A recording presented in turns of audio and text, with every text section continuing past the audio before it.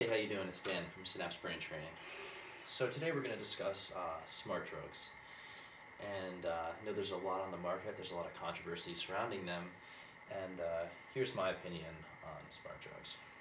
So I'm going to give you a little reference to bodybuilding or, building muscle to try to kind of give the analogy to brain training, just because it's a little difficult to talk about synaptic nerves and pathways, increasing in size or getting bigger. But let me give you this example.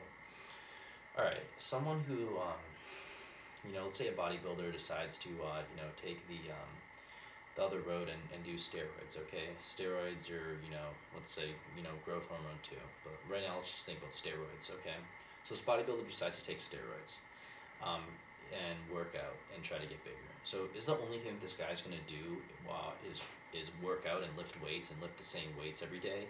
Do you think what type of results or is he gonna get? Is he just gonna get amazing results? If you took steroids tomorrow and just started working out how you're working out, do you think you get amazing results, or do you think there's maybe some other things you should do besides just lift the weights? And maybe what you should be doing is getting the right amount of proteins, carbohydrates, fats.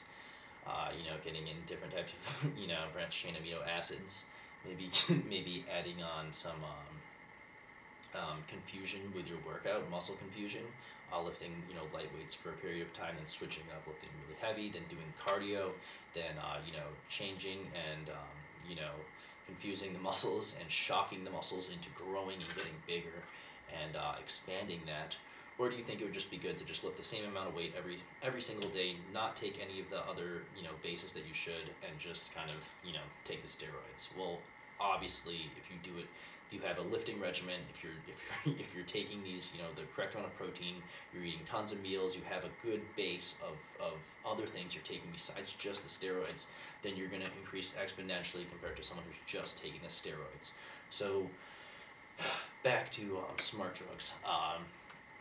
Yes, some of them work. Yes, they're good, but people don't understand you need to build a base. Like people don't really understand that, and I feel like smart drugs in general are just so new that people just get the benefit from them and think that that's good enough. But it's like, no, you could get a way more of a benefit from them if you actually built your base. And by no means am I telling anyone or saying that you should do that, but for the people that are already doing it legally, um, you know, you should build your base before you do that. So what's your base? Well, let's just kind of think of the muscles, how the muscles need to proper forms of confusion, rest, nutrients. They need, so a wide variety of things need to grow. So does the brain. The brain needs to grow. It needs confusion, so it needs to constantly be changing up the type of stimulus it's getting, because like the muscle, it learns very quickly, and once it gets used to something, it's not going to grow anymore. It's not going to expand neural pathways. So it's constantly changing up the confusion, changing up the workout, if you will, and expanding the brain. Whether you're doing reading, learning a new language, learning, let's say you learn Muay Thai or Jiu-Jitsu, learn some martial art, switch it up, learn dancing, learn salsa, switch it up again, do Lumosity brain training games, and just keep on going, switching it up and having an actual pattern. You would gain way more results. And I'm not talking about like maybe 30% or 40%. I'm talking about 200-300% more capacity than you would if you just pop the blank drug and did went about your day. And the reason why is, yeah, your brain is going to be running at a heightened capacity with most of these smart drugs, but it's not going to grow in the ways that you're going to want it to. It's not going to grow in intelligence because there's not enough stimulus on it, and it's not being changed, confused, or challenged. And that's just one of the things. Also, you have to consider this. There's a lot of neurotoxins that you're naturally taking in. I would say 99% of Americans take in that are negatively affecting these drugs that you just don't know about. And then they don't understand how to properly rest the brain, and the nutrients that they need to take in that are to build it. So there's a whole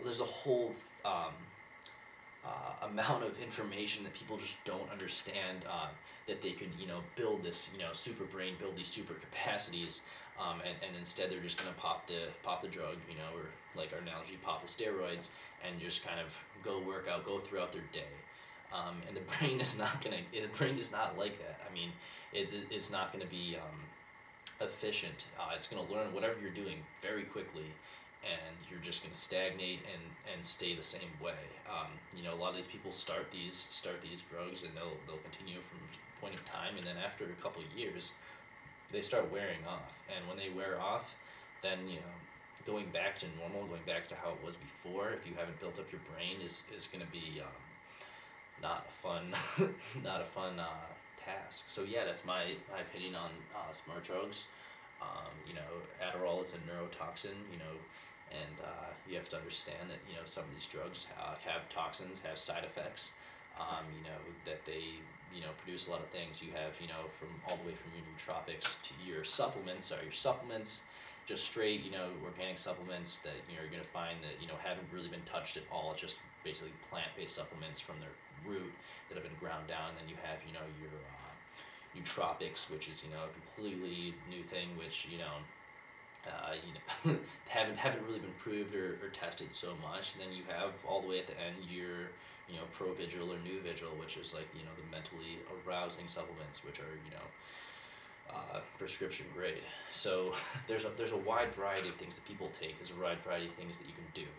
Any of them require a base, okay? And that's, I guess, the message I want to hammer home. If I can hammer home anything, that you just stop thinking about it as just like there's just one way. That's a very linear way and narrow-minded way to think about it, because we've been taught that way. We've seen that, like, oh, the limitless drug or limitless pill. It's like, no, what you have to understand is the mind works in multiple different ways. You can be accomplishing a lot, doing a lot, but you can be in lower consciousness. There's higher and lower consciousness.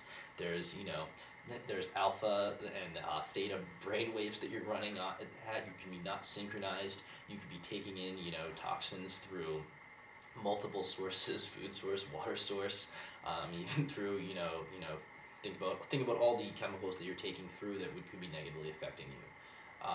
The toxic people in your life that are throwing bad, making your brain transmitters light up, and giving you neural addictions. There's so many variables in this, and to immediately just jump on the bandwagon and just ignore all of this is just crazy. I don't understand how people can think further than just one fucking step. So sorry for swearing, but I guess it's something that's been bothering me. Anyways, thank you for watching, and until next time.